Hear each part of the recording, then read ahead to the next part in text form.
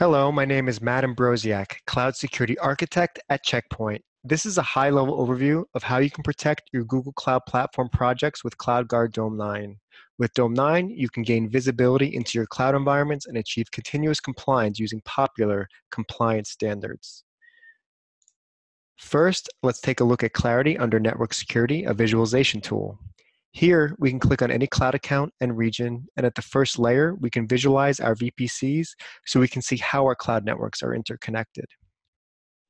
Going deeper into the Google Cloud visualization, down into a specific VPC, we can see our network security groups aligned into security zones, such as the DMZ, partially open, effectively internal, and internal zones, all of which are based on the configuration of the cloud security groups.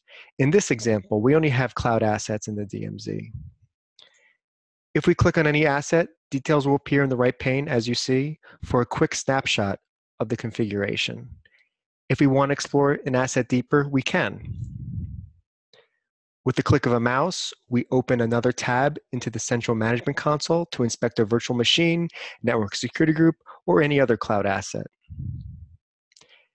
In the Compliance and Governance module, I have compliance rule sets, which allow me to run assessment reports based on compliance standards such as HIPAA, GDPR, NIST, and many more.